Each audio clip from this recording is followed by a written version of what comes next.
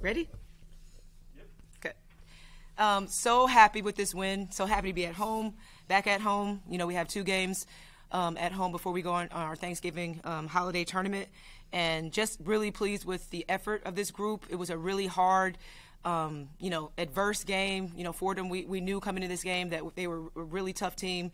And we knew it was going to be a battle because they have a great coach and, great scheming and all that good stuff. So we knew it was going to be a really physical game, and I thought we responded to that. We got a little low, I think, in the third quarter, but found a way. I thought we were really gritty, and we played together, and I feel like we so many people gave so many incredible contributions. So I'm so pleased with this group.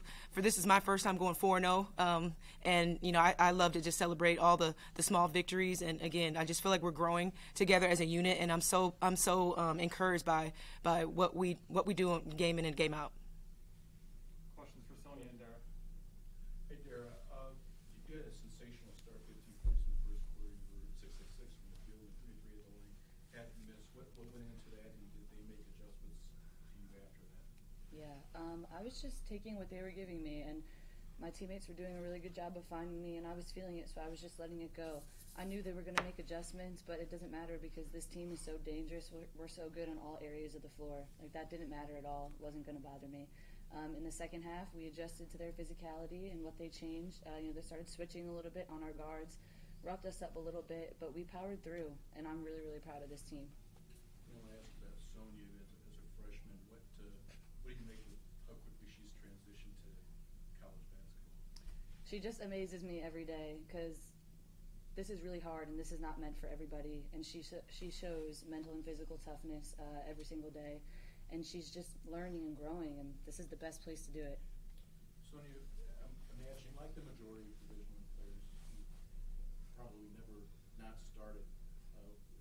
Do you like coming off the bench, at least temporarily? And how do you keep yourself ready to, at whatever time you're going to be called in? Because I think it's been different each game. Yeah, I mean, I try to always stay ready just to come in, and I have the first 5 that are starting. I love looking up to them and just seeing them play on the court. I just like to just come in and do whatever I can to help the team. So. Are you surprising yourself so far? No, I don't think so. I mean, I just try to do whatever I can to help. So I'm just happy that I'm able to help the team win. Dara, after what you guys went through last year, Coach mentioned being 4-0 right now. How big is it just start stacking these victories because they were kind of hard to stack last year? Yeah, that's huge. But I think it comes from all of us believing in ourselves and in one another. We're very grateful that we're 4-0, and it puts us in a great place, like she said, going into the Thanksgiving tournament. And it's a mirror of what we put in the off season individually, and then putting it together as a unit. And I can't wait to see what this team does the rest of the season. Sonia, we talked about kind of acclimating to college basketball. What's been the biggest, or maybe the hardest jump for you? You played 4 games now, done a little bit of everything in all 4 of those games, but I'm sure something has kind of struck you as like, oh, this isn't high school basketball. Yeah, I mean, definitely the physicality of the girls and the speed of the game, just adjusting to that because it was definitely not this like fast-paced in high school. But I've had the coaches, players, and they've really helped me adjust to this game, so I'm lucky to have them. Anything else for Dara and Sonia? Lucky to have you guys. Good job. Thank you. Good job. Good job.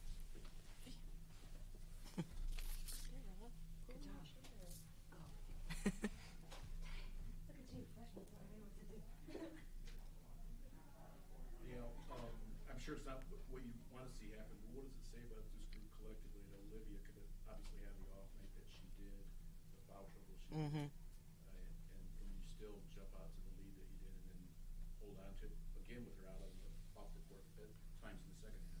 Yeah, I'm proud of the group. Having Dara back up the point, it's almost like point guard by committee. If Liv goes out, and it's very, hopeful and encouraging to know that if she does go out, our starting point guard, then we can have a lot of people step up in different positions and help us really get into our flow offensively.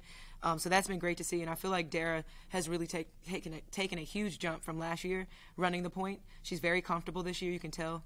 But again, just everybody basically trying to take the pressure off just Dara and everyone trying to contribute to get us in the offense. I think Maddie helped us breaking the press and just getting us in the offense because she's a post, but she's also basically almost a versatile guard. So we have a lot of options. Sonia can get us into the offense, and with the flow of our offense, it's just great to see so many people step up when our point guard's in foul trouble.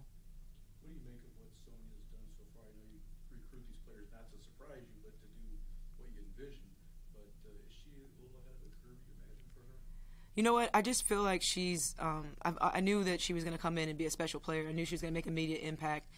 So I'm personally not surprised by it, but I just love that the pace of the game, the physicality of the game, she's been able to transition very well and very easy in college because you never know how that's going to be. She played, she was, Gatorade Player of the Year in New York. She dominated in high school, USA basketball, but you never know how it's going to translate in college.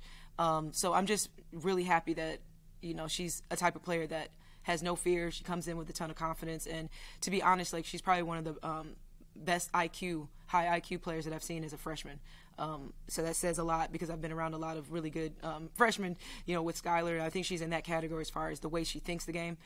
She plays so relentlessly on both sides of the ball. She can defend and she can rebound, but she also has great vision. You see her passing and she can score. So, and she's so unselfish. That's what I love about her. She's always about the team. It's never about herself. And so I think she's just going to be a bright spot for our program. Lastly, for me, I think they got it down to 7. Yes. 21 in the first half. Did you have any flashbacks, or did you know that you were going to be able to steady yourselves? Yeah, I just wanted to say for them to stay poised, and it's good for us to have to go through that, especially last year, not being able to close out fourth quarters. I feel like we're so much more improved in that regards. So I have so much belief and so much confidence in this group that I've just felt like, okay, if we got into single digits, we got to find a way, fight, to get it back and to extend our lead. But I have a ton of confidence in this group, and we have good synergy amongst each other. So I'm just happy we found a way. I thought Sonia's 3 was a dagger. She had a dagger 3 that really gave us a lot of momentum and a lot of energy. And I thought Maddie really stepped up the entire game. When we needed a bucket, Maddie delivered, as always. So it was great. But again, I feel like it's just that belief and confidence in this group that we'll find a way together.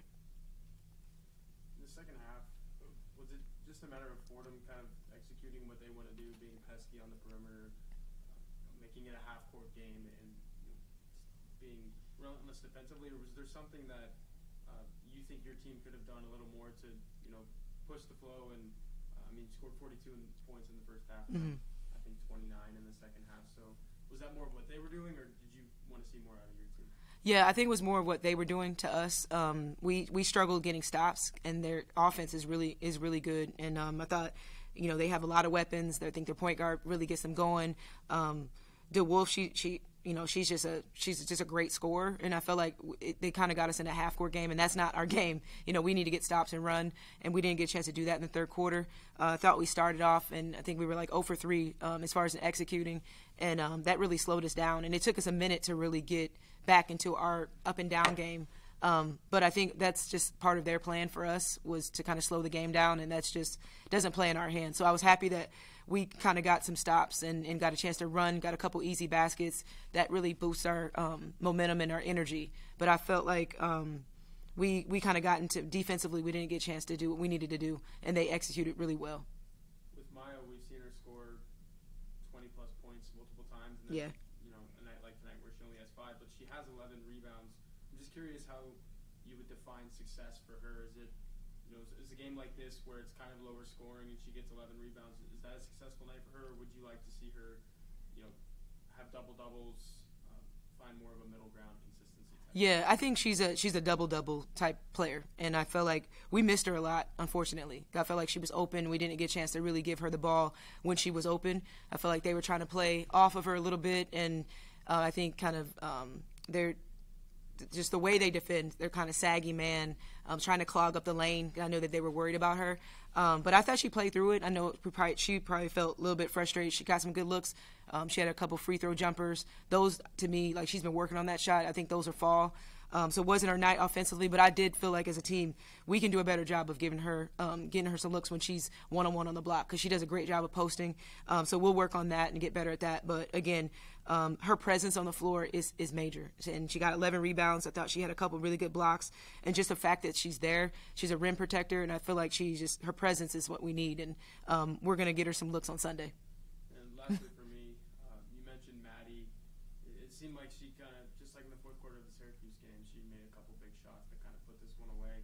Is she that player for you? I know there's a lot of options on this roster, but it seems like she's going to be the one time and time again that steps up. Oh, yeah. I feel like when we need a bucket, I'm going to go to her. She delivers. She's not shy to be the one to take the big shot. I thought she was solid today. She played a bulk minutes, 36 minutes, at 18 points.